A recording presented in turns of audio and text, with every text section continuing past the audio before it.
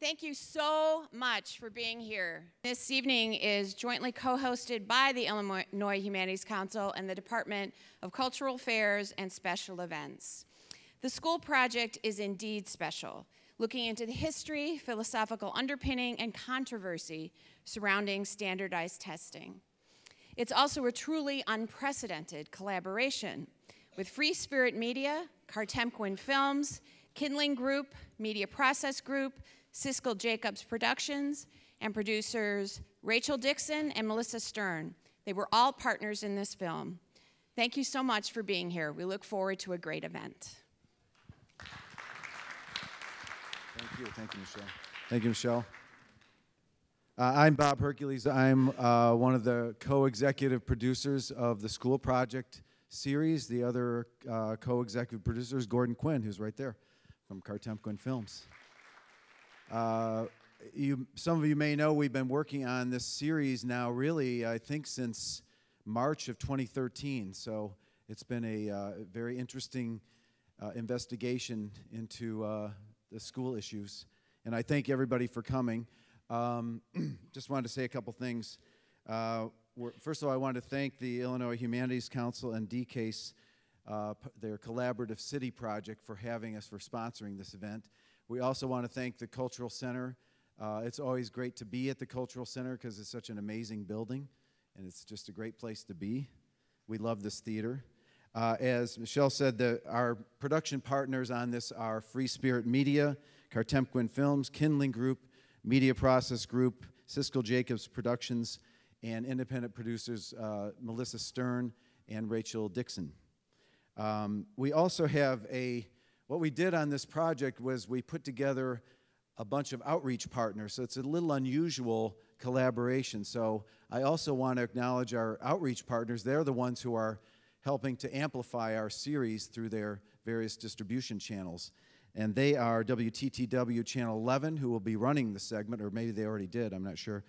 The Chicago Sun-Times, Catalyst Chicago, the Chicago History Museum, Ebony.com, the Community Media Workshop, StoryCorps, and thanks to CAN TV for carrying this event live. So if your friends can't be here, but they want to see it, they could actually go on CAN TV right now and watch what we're doing right now live. They can also go to cantv.org to watch the program later if they want. So either way. I also just want to remind you that our own website is schoolprojectfilm.com, and we'll have all our segments on that website. And let's see. Finally, I want to thank our funders for making this all possible. The Richard Driehaus Foundation, the MacArthur Foundation, the Chicago Digital Media Production Fund, a program of Chicago filmmakers, and the Vocal Fund.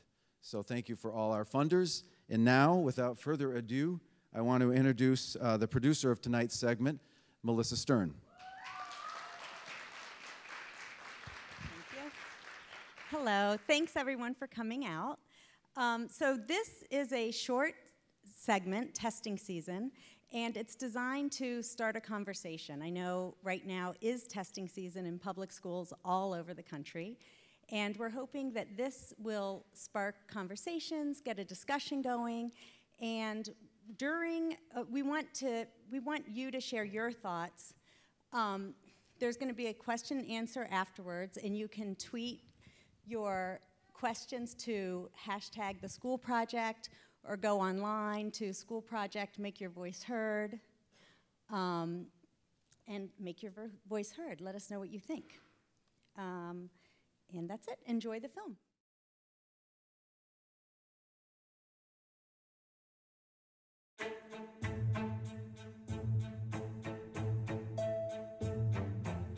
To test or not to test? At a rally in Harlem, signs read more teaching, less testing. From the Pacific Northwest to the Lone Star State, educators are saying enough is enough. Thousands of parents are opting their kids out of the test. It is strictly about data and dollars.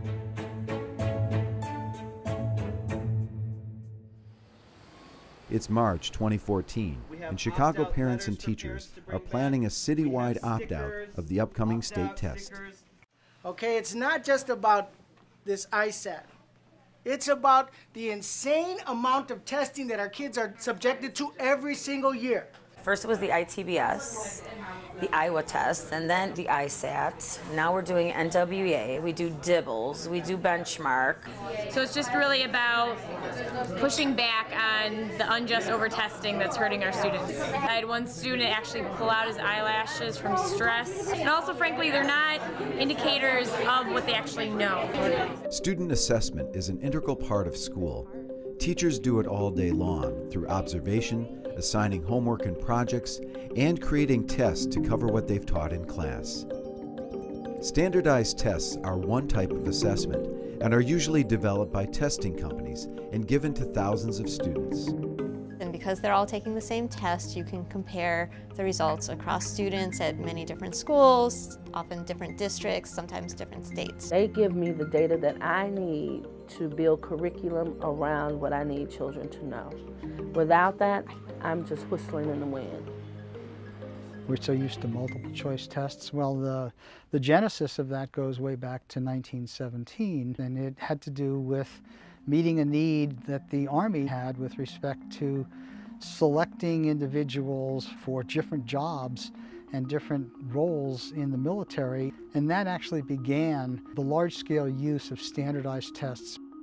And then that just led into uses in the educational arena, including developing further intelligence and aptitude tests, but also in developing tests of academic achievement. Where things really changed dramatically in terms of the use of standardized achievement tests came in with the No Child Left Behind law in 2002. It's time to come together to get it done. The intent of No Child Left Behind was to ensure that every public school student received the same quality of education. Schools would be held accountable through yearly standardized tests given to students in grades 3 through 8, with scores broken down for various demographic groups. The stakes were high. Rewards would go to schools whose test scores improved. Schools that didn't show adequate yearly progress could lose federal funding. With No Child Left Behind, we moved into the era of high-stakes accountability. And that's where we've been suffering from the unintended consequences that we've developed an entire industry around testing. We have stretched the purposes of testing well beyond what they were intended to do, which was to measure a narrow band of student achievement. On top of the yearly state test mandated by No Child Left Behind, Chicago, like many school districts, requires additional standardized tests, using the scores as part of a complex algorithm to determine everything from access into top-ranked schools to teacher evaluations and school ratings. So test scores account for a little bit more than half of what we call the school quality rating policy. But that's down from our prior measurement, and especially across the country, we feel like it's either in line or a little bit lower than many of the other accountability systems that you see. When you have high stakes associated with a test, it puts pressure on people to perform well, and that can be a good thing, but it also puts pressure on people to do bad practices, to maybe cheat on the tests, or to narrow the curriculum so that they're only testing subjects that are tested on the test. The goal of every school now is to get higher test scores. So our schools are really just test score factories. That is just the opposite of what education should be. A lot of the standardized tests we take in class don't have anything to do with the curriculum that we're learning. They don't have anything to do with our grades, and a lot of the times they're just for teacher or school evaluations. The kids themselves start seeing school not as something that is a natural environment for them, but as a job, as a duty. So it kills the love of learning. And really, truly, as teachers, our purpose, our intent should always be to increase in them that love of learning. Most testing is just in reading and math, and yet we are using that to draw conclusions about the entirety of a student's performance, their aptitude in the arts, in physical education, and history and science. We're tying those measures to principal performance, to school performance. We're using those as the basis of making financial decisions, for bonuses, for pay raises, and this creates a set of perverse incentives that it's not about what's in the interest of the student, but it's now what's in the interest of the adult.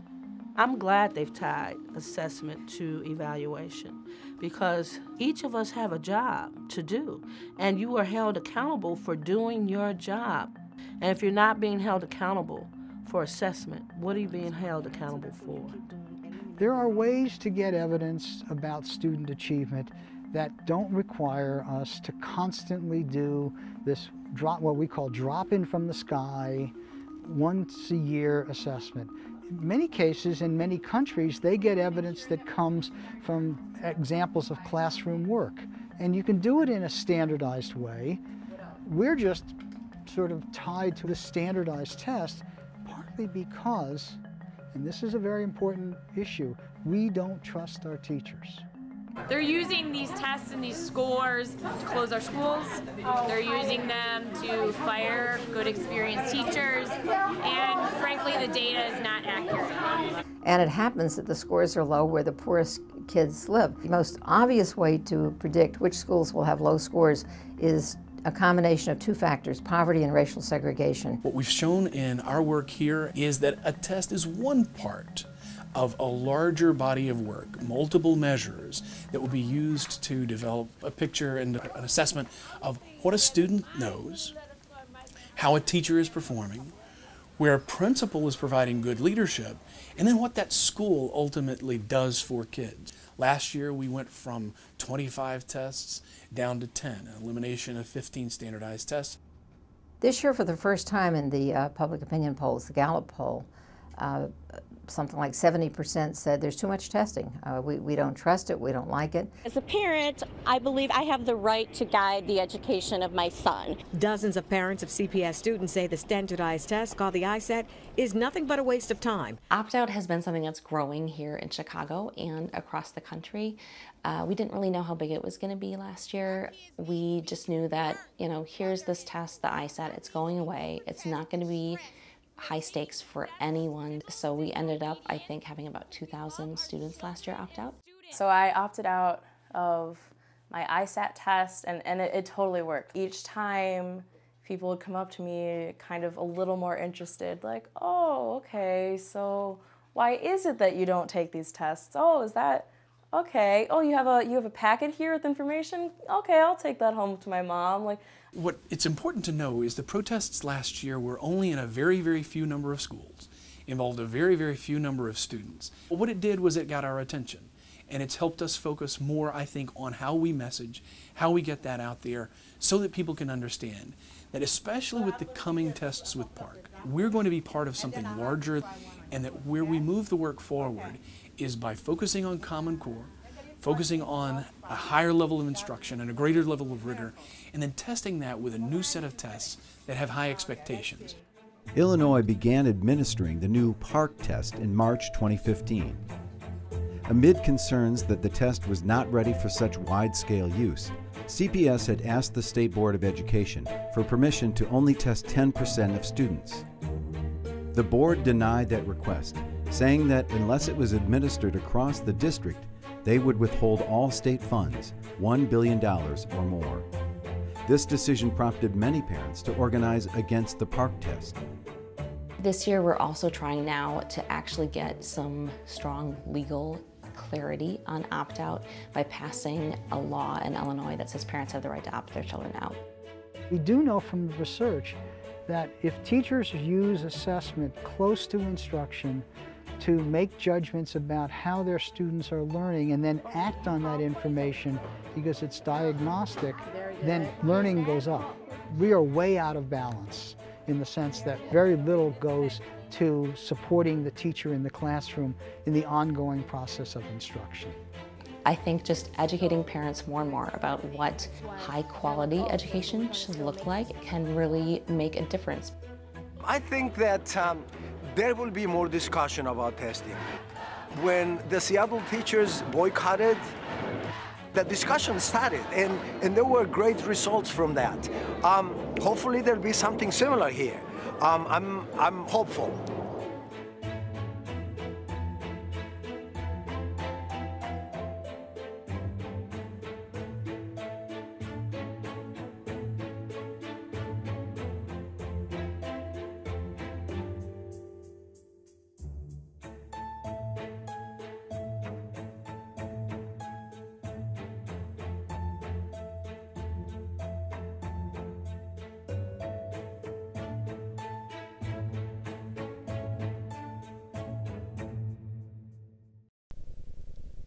So we're about to get our panel started, but before I do, I want to recognize the public officials who have joined us tonight.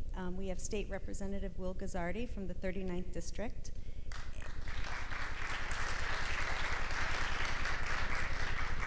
And Committeeman Raymond Lopez of the 15th Ward.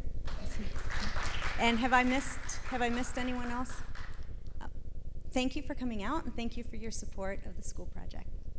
And now I'd like to introduce Linda Lenz, our moderator. Linda is the founder and publisher of Catalyst Chicago, which has been reporting on school reform in Chicago since 1990. Congratulations on your 25th anniversary. Linda has also won numerous awards for her writing, her editing and reporting, including the Studs Terkel Community Media Award. And she's also the former president of the National Education Writers Association. And Linda and Catalyst have been wonderful partners for us in the school project and an invaluable source of invaluable resource. So thank you. It's been great for us too. Thanks. Thanks. Why don't the panelists come up, and I'll learn to speak right into the microphone. And while they are, actually, have you been told what your order is? Oh, we need to get it right for CAN TV. So why don't you come up, and Susan, you're sitting next to me. And then there's Cassie, and Juan, and Mary, and Dalia. And as you're getting settled, in case there's someone in this room who isn't thoroughly immersed in this topic, just a few words of setup, which I think you will have seen in the film. Testing is a complicated topic. It weaves in and out of all sorts of other issues, from whether we trust teachers, as Jim Pellegrino talked about, to whether your kids can get into an elite school. And I've detected a range of opinions about standardized testing, ranging from you should get rid of it entirely, to you keep it but you cut it back, you keep it but you cut back the stakes, and there are a variety of things there. It's particularly complicated now because we are moving from a state-only test, the ISAT, into a multi-state test called the PARC. And just about everybody agreed that the old tests were not very good. They didn't set standards that were very high, and people got the impression that their kids were doing really well, even on more basic skills, when they were not necessarily doing that much better. And it's adding to the confusion, too, is that we're now switching to an online administration of the tests. So there is just a whole lot of stuff going on here. And my personal goal is to understand sort of what the options are and what the implications are. And so I'm going to start by giving a stand to see who's in favor of it and get some discussion going around that particular stand. But first, let me introduce the panelists. Susan Goldman, she's co-director of UIC, University of Illinois Chicago's Learning Sciences Research Institute, and a distinguished professor of psychology and education in the College of Liberal Arts and Sciences. She's recipient of a long list of honors, appointments, and distinctions, which you can read about in the program. She conducts research on subject matter learning, instruction, assessment, and on roles of technology and literacy and especially in literacy and math.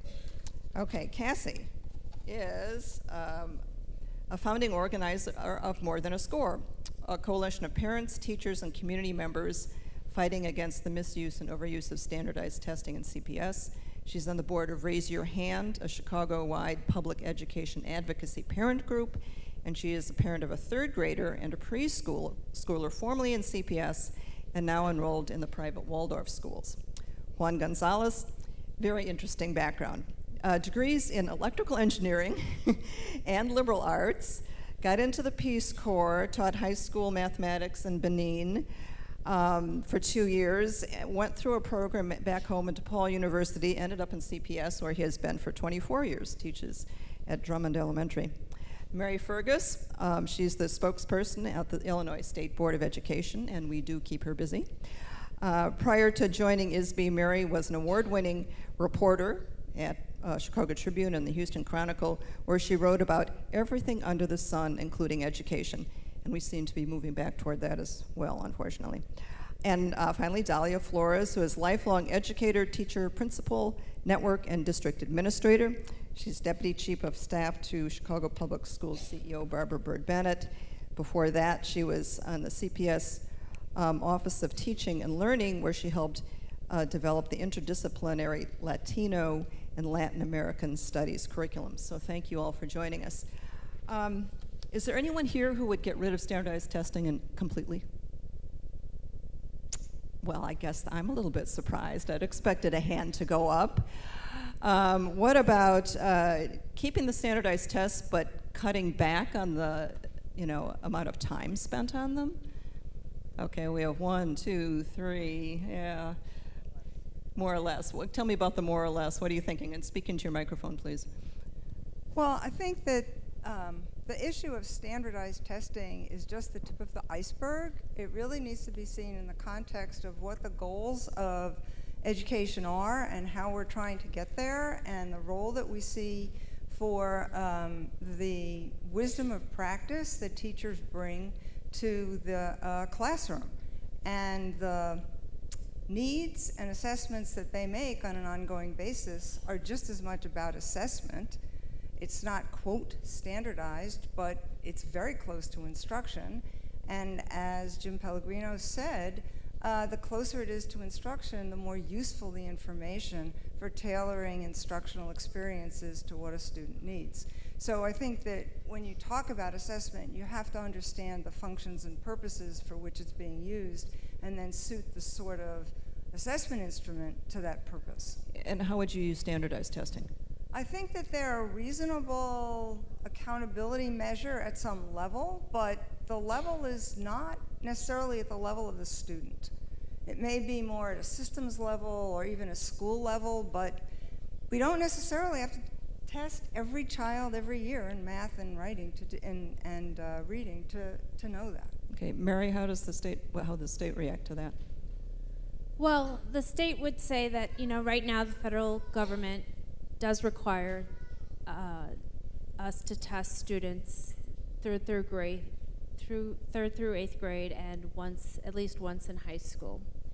And as the film said, it really became more common during No Child Left Behind. It was required before that, but it frankly wasn't done very well. And with all the problems with No Child Left Behind, the one good thing that it did was it put a laser sharp focus on how all students were doing. And the state would, my bosses and our board members would say they want to keep that focus. They want to ensure that we're still testing all students, because otherwise we won't know how they're doing. And in the past, we saw that some groups were hidden, and we weren't clear how well students with disabilities or students in poverty or Latino students or African American students were doing. We didn't talk about the achievement gap, and we didn't certainly talk about trying to narrow the gap. And that's a conversation that we've had in the past 10 years and that we're still wrestling with. We're still trying to figure out how to narrow that gap, but we need that data to be able to track that. We all need to ensure that all students have access to the same education and that we're reporting that performance. Dalia, what does CPS want standardized test data for? Okay, I thought I was answering the question with regards to eliminating the amount of testing. Go ahead, numbers go for of it. tests. So for that one first, I think that echoing what both of the panelists have said with regards to meaningful tests that are aligned to the types of instructional experiences that students are experiencing in the classroom is important. Being able to hold ourselves accountable to the results and to the growth in students' education is critically important as well. I think there is an opportunity always to be reflective and responsive so that we can eliminate any overlap and any unnecessary testing. And I think that that's something that we're definitely looking at with regards to transitioning from NWA and PARC, and just ensuring that, yes, we need to have a pulse on how students are learning. That data is extremely valuable for teachers to make determinations on instruction. I assessed my students all the time. It wasn't always paper pencil. Sometimes it was through, anecdotal things, observations. You're constantly keeping a pulse, and in order to respond and, adjust your teaching or adjust a strategy. And so I think we would definitely look more to being reflective and trying to eliminate any overlap and any unnecessary testing. So is NWEA going away? I'm sorry? Is NWEA going away? We haven't made that decision yet. Okay. Yeah, talk about use of tests in the classroom. Oh. There we go. There you go. So I'm going to just hitch on a word that you say, reflection. Most important when it comes to any kind of assessment. Then I'm going to put it out there that in order to reflect, you need time. And I'm not talking about a short amount of time. You need time enough so that whatever it is that you did, you can take a look at it and you can make good sense of it. I argue that we overtest our kids way too much. My middle school team and I, we were sitting this week trying to plan for May, and we just couldn't do justice to our kids because in the month of May, we have Park Part 2 coming up. We have the REACH assessment coming up. We have algebra exit exam, and we have NWEA map test. We were trying to give a break to our kids between one test and the other. We couldn't find the time. Seriously, and I apologize, some of my kids are here right now. Your month of May is going to be full of tests. I wash my hands of those tests. Now, my position in testing is the following. I believe that we should move to grade span testing.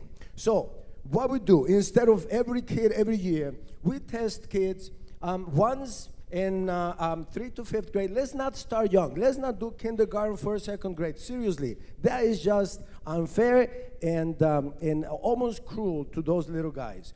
So span testing, once 3 to 5, once 6 to 9, 1 10 to 12, one time. Now, what do I want those tests to do? I don't want them to be high stakes. Really, seriously, to take that one test and make it so important so that our kids' future depends almost literally on that one day how they perform. It is so unrealistic. It's so unfair to our kids. It needs to be a standardized test that guides instruction. The only purpose for assessment should be to guide instruction. It should not be to hold teachers accountable. Let's find a better way to do that, people. By the way, that statement out there about trusting teachers, you know what? You got to do that. I've been doing some reading. I don't know if you guys are aware, but as a system of education in the United States, we actually have been improving over the last, since 1971, which is when the first time the NAEP test was given out. Our performance has been improving steadily. We are right now at the highest performance that we've ever had since that time. So chew on that. Yeah, as I said, it weaves in and out of all sorts of issues. Okay, Cassie, what would you do with standardized testing? I would say, I don't think I would say outright we have to eliminate every single bit, but I would say that a key problem with the quantity that we're seeing, with the lack of time for other things that it's pushing out, is because of the stakes that are attached to the tests. The fact that we have these high stakes decisions about students, about teachers, about schools, and that is really what is driving the amount of testing, the amount of time on test prep, the narrowing of the curriculum, pushing these inappropriate levels of academics down into K through 2, and it's really those the accountability things that are attached to the tests. So unless we fix that, I think even grade span testing would not necessarily relieve the pressure that we've seen on, especially the teaching profession.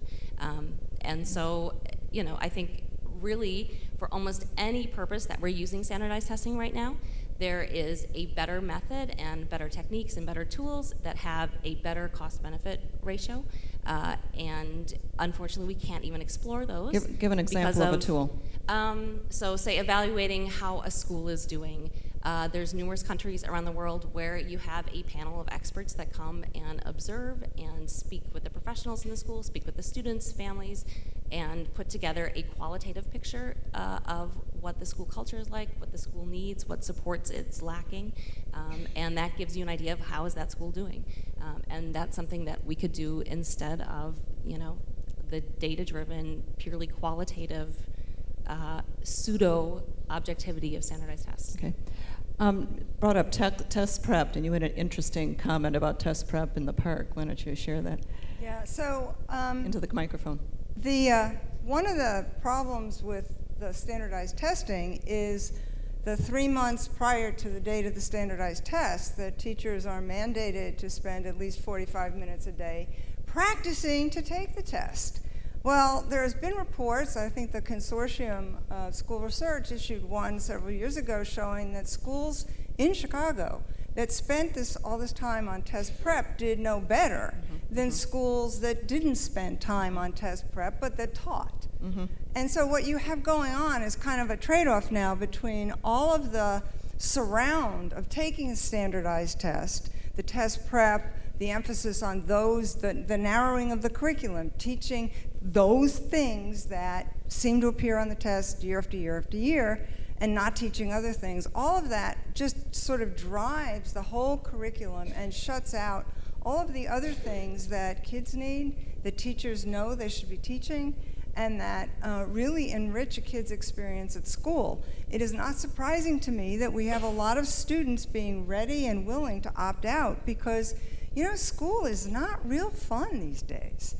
And for teachers or students, but it could be. We have very capable students, we have very capable teachers, and we're not giving kids a chance to learn or teachers a chance to teach. But can you prep for the park? And talk a little bit about how that test is different.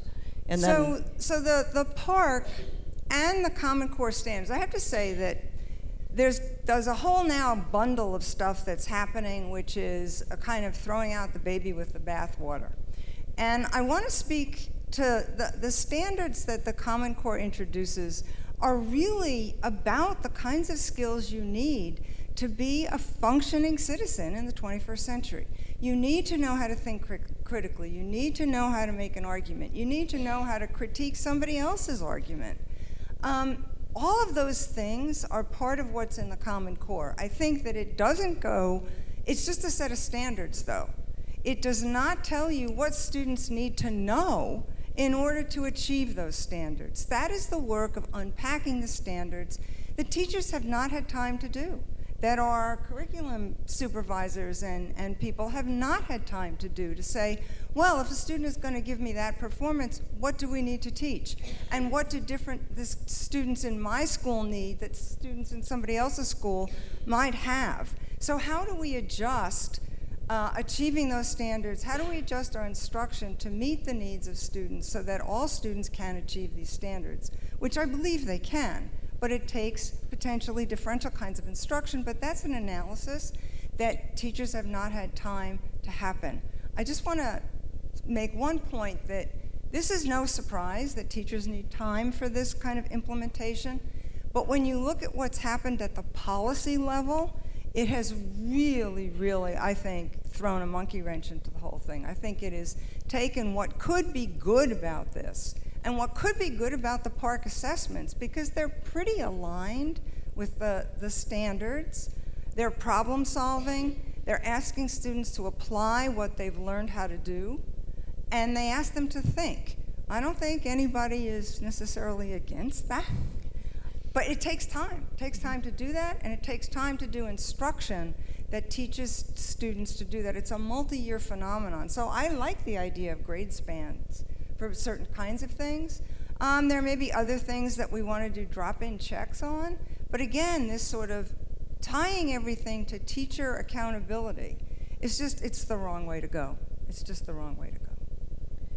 Well, what information should schools give the public about what's happening in a school?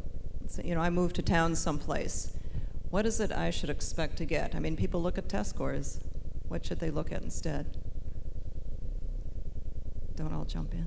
I think one of the things that, at the state level we're trying to do is kind of like CPS discussed, give multiple measures. So we revamped our report card to reflect more metrics, not just the ISAT score, but graduation rates and the percent of children or students that get at least a 21 on the ACT.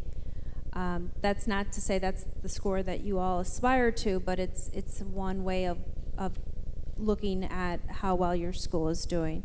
The other thing that kind of speaks to the idea of looking at school environment is the 5 Essentials survey, which is a survey of school climate and learning conditions. Again, it's something that teachers and students fill out, and Chicago has had it for many years. We made it statewide a couple years ago. So there is an effort to give a fuller picture that it is more than a score, that it is really about a whole bunch of factors, graduation rates, how, leadership, safety, all, it is, for years we just talked about those scores. As long as I've been at the state board, that's the #1 story that reporters call me about. And there is so much more to education that we're not discussing. How do you like those? You caught my eye, so go ahead. We get this question on Facebook from parents in Raise Your Hand, and something that I think everyone says is don't look at those test scores. Visit the school, talk to the teachers, talk to parents, talk to students, observe what that school feels like when you walk in the door. You'll see student work, hopefully you'll see student work like on the walls, around. You'll see students interacting and what their school day is like. And those are the things that actually are gonna matter to your child when they're there. Even as a layperson, as a parent, whether that is a good learning environment for a child or not. And really, even as we push to these multiple measure quantitative things like the 5 Essentials, once we make those a high stakes thing, that also really warps them. There's something called Campbell's Law. As soon as you attach this importance to the social science indicator, it suddenly becomes warped. And we know now that, with the My School, My Voice survey, principals tell their staff and their students and their families, this is going to matter for our school rating. Don't be honest. Give us a good rating. I mean, that's just rational. That is a rational thing. And unfortunately, if you looked at the 5 Essentials surveys before it became high stakes, it probably was more interesting than it is now. So, but are there enough of those other measures? I mean, you can't sort of game all of them. Is there enough out there or maybe you can, I don't know. Once you attach high stakes, people will find a way to game them. And I think you just can't get away with, visible evidence going in and visiting a school. So what should have high stakes, if not tests? I think we should have higher stakes on our elected officials who are providing, deciding, how our schools are resourced, deciding how equitable our public education system is, and truly looking if every child is getting what the most wealthy families in our state are providing for their children. And what those families are providing for the children are not standardized tests. Go ahead. So, I've heard the comment from both people that have spoken on this issue. It's like, don't look at the scores. Don't just look at the scores. Can you picture how everybody's just looking at the scores? Isn't that a sad state of affairs when we actually have to go and tell people that is not the whole picture? There is more to it than just the score, right? So what would I do to show my school to parents? So right now we're getting ready to have our 6th graders come up to middle school, and we're talking about bringing our parents into the school and telling them all the things that we do. Not the scores, it'll come up, they'll ask. But that is not our focus. So we're gonna tell them how we have conservation programs that take our kids to the river, and they have them do restoration work. We'll have a Science Expo Day. So there is other activities. There's going to be a Science Expo Day. We invite the community. We invite our parents to participate with us on that. So have them be there during the activities that show the real learning of kids. Look, standardized tests assume that kids are standard, that there is a mold for kids when they are about to come out, and then every kid gets molded the same and gets brought in. There is no standard kid ever whatsoever. So what happens is that with standardized testing, all of my creative kids get left behind, and all of my alternative thinkers get left behind. That's just unfair to those kids. The best aspect of a school is the school itself. So parents visit the school. I find also a little bit disturbing that we have to have parents go and measure a school against another school. I think we have to put it on our politicians, our public leaders, to make it happen so that there is a system in which all the schools are good, and then the only thing you are going to worry about, the only thing you should worry about is, you know, which one is the furthest away from your house. Yeah. How would you decide which kids get to go into those selective enrollment schools, if you have them? There shouldn't be selective enrollment schools. All of them should be selective enrollment schools. Let's do it the Finland way. Go ahead. You want to jump in? So I think that I want to just say that we need to balance. We need to spend less money putting money into Pearson's pocket, and more money locally, and so to create a better balance, we need to actually rebalance the system between large-scale accountability and assessments that are close to the classroom, close to the teacher, close to the student, and close to the learning that's going on. I think the way you can tell something about the quality of the education is to say, well, to a teacher, how do you know how well my student is doing? And if a teacher can pull out work the student has done and say, this is a really good piece of work because, and share with the parent the criteria that they're using, right? That's important because that tells the parent what their child is engaged in intellectually, emotionally, psychologically, and the climate that the teacher knows the student. Now, admittedly, at high school level, it gets a little harder when you've got 150, but we also need to think about the way we're structuring the workday for teachers. Almost every country that outscores us on international tests treats their teachers much differently than we do. The workplace is a learning environment for teachers, principals, curriculum people, and students, but we don't engage teachers that way in our schools, and we need to. They need time to learn about their kids, learn about new methods, instruction, etc. And it's not part of their workday, but it needs to be. All right, now it's time for you all to ask questions. Stand up. We have one or two people with a microphone who's going to move around. You can tweet us questions and comments. The hashtag is The School Project, and another hashtag testing season. So I'm turning it over to my colleagues out in the audience. Do you want to start over here? Sure. Yeah. Hi, I'm going to be reading some questions from Twitter and Facebook. So if you're shy, feel free to post any questions you have there. So the first question I have is from a special ed teacher. Her name's Katie Osgood. And she listed a bunch of different instances in which her kids had become extremely stressed out by testing, that they were pulling out their eyelashes, that they were showing extreme levels of being disrupted by the whole process. So she just wanted to know, is it worth it to put kids through that? I think the panel has sort of already said no. I don't know if anything you can do around the testing to make it less stressful, but.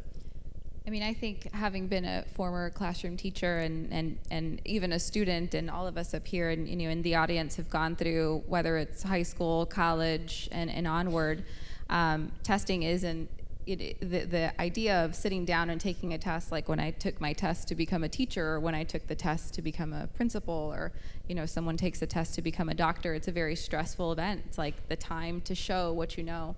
And I have found that the more the experiences that lead up to that prepare me for that, help me to build confidence, help me to be exposed to the types of ways that I might have to demonstrate my learning, the more the anxiety kind of drops, right? And so I think that's a very unfortunate thing to hear about, and it challenges us to think about how are we preparing children and exposing them to experiences that are embedded within their learning environment that helps them to be more confident and have more of an ease in showing what they know and showing what they've mastered.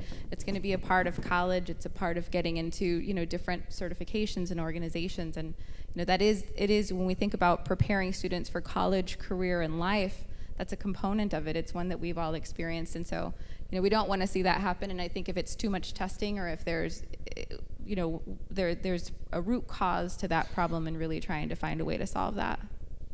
I mean, I think I would say on that the root cause is that we're using this testing inappropriately, and we are clearly transferring the stress that adults feel down to children. There's many children who it's absolutely completely inappropriate to expose to these tests, and I think more and more there actually is a path to adulthood that does not involve these tests at all. 800 colleges and universities do not require standardized tests for admissions, and these are some of the best, strongest places in the country to go. So I would certainly tell students who suffer from test anxiety that you do actually have a route to adulthood that does not involve that, and also there's no evidence that subjecting children to painful things that they will be subjected to as an adult strengthens them to prepare for that. And in fact, really, I think nurturing children is actually the way to make them strong adults, and protecting them from the worst of things. Stress actually does very bad things to children's brains. Okay, thank you. Out to the audience. Okay, I have a question, and that is, what criterion is used to determine what tests to use, and how is validity and reliability in these tests verified? So it's who decides, and how do they decide what the tests are? Right. We know that certain publishing houses have a monopoly on producing tests, but how does the state or CPS go about choosing a particular or several different standardized tests, and what is the reliability and the validity behind these tests? Mary, do you want to go first, and then Dalia? Well, with PARCC, we had two choices, PARCC or Smarter Balance. Those were the two tests that were designed from the ground up to measure learning according to the new standards. So we chose PARCC. I don't know why we chose it over Smarter Balance. We're one of 12 states that are testing with the PARCC this spring, 5 million students. It's sort of answering a lot of the complaints we heard on the video and that we're voicing here. It's a more engaging test. It tests critical thinking. There's writing at every grade level. We didn't have that before. And it should be a case where students feel like it does reflect what they're doing in the classroom. It's designed to reflect what goes on in the classroom. So the students that said this is nothing like my classroom experience, hopefully that won't be the case with PARCC, that they are being exposed to exercises and discussions in the classroom, and they're debating and they're engaged, and that the test feels the same, that it's very similar. What about CPS? So you spoke